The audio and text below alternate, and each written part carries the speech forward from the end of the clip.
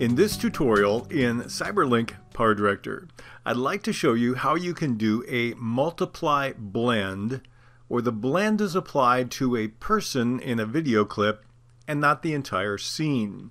I saw this done in a promotion on TV for a local television station, and I thought, how can you do that in PowerDirector? I'd like to show you a somewhat finished example, and then we'll show you how we accomplish that using PowerDirector.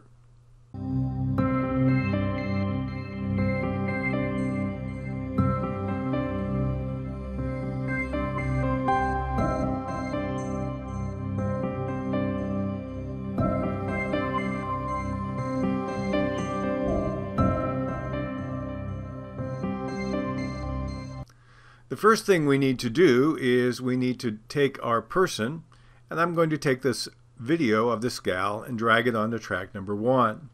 Now I need a background that's transparent, so I'm going to double click on it and get into my pip designer.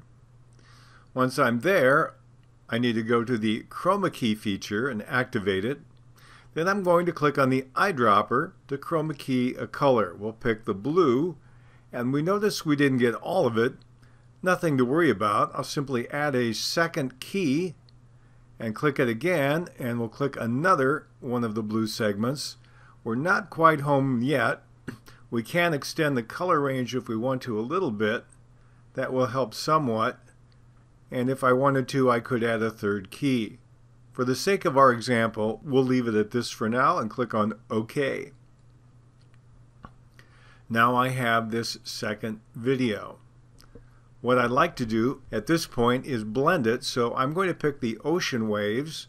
I'm going to drag my video on track number 2 in the default stacking order, and that will give me ocean waves. Now the default blend would be that the video of the waves completely overwrites every pixel on track 1. We're going to change that.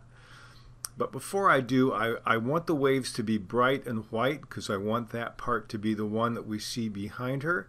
So I'm going to, as I'm clicked on there, I'll move my time indicator over a little bit, and we're going to cut out the first few seconds of this. I'll do Control T to cut the video clip, and then we'll delete it, and we'll remove it and fill the gaps. So I've got these nice white looking frames that we'll be using behind her. Now that I've got that slightly adjusted, what I want to do is highlight it again. And with it highlighted, I'll click on the Tools menu and choose the Blending Mode option. Now the normal blending mode is the default. I'm going to click on the down arrow and choose the one that says Multiply.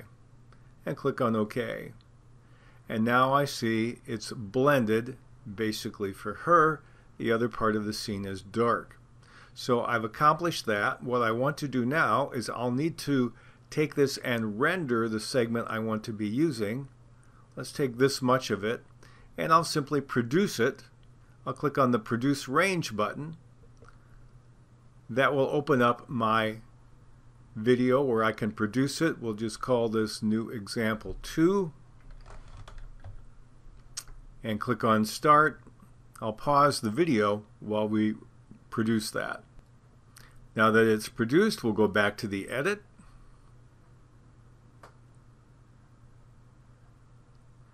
And I can basically start over. I don't need any of what I've done so far.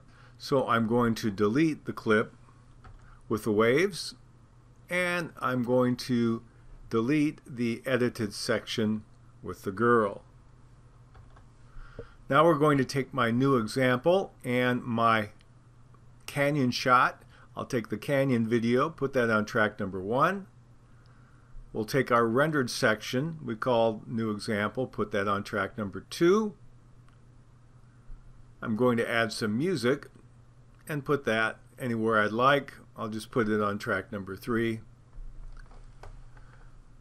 We have one more thing we need to do. We need to chroma key our modified version. So I highlighted it. I'll double click on it.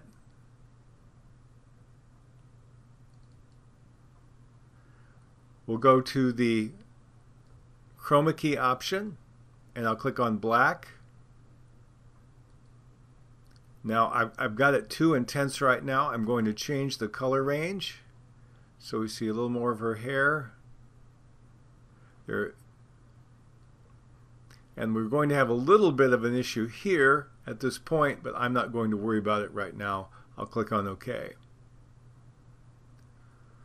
And so when we play the video, now we're going to see the blending effect on the person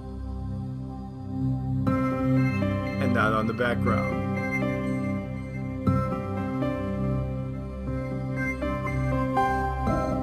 And so this is a way in which you can do that multiply blend on an object and the other elements that happen to be in that video scene.